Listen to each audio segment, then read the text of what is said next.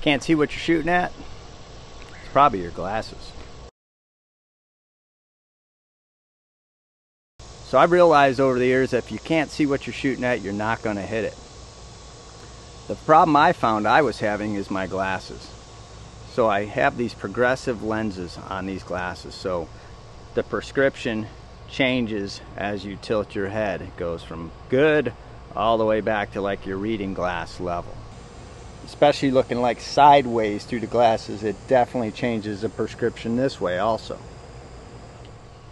So what I did is I bought these safety glasses that have bifocals built in the bottom. So the prescription strength is the same no matter how I tilt my head until I get to the bifocal area. This has helped me a lot be more consistent in my shooting. The big difference. So there's a big difference there, how clear that target is, because if you can't see what you're shooting at, you can't hit what you're shooting at. It may be your glasses.